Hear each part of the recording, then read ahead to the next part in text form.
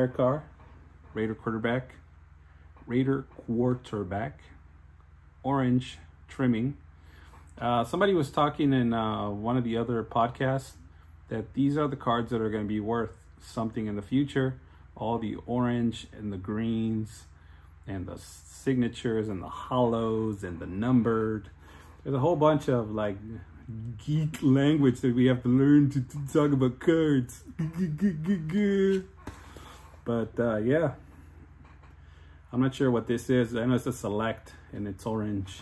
It's an orange, beautiful card. This one's going in my office. I put it at work in my office. I'm probably gonna buy a case for it.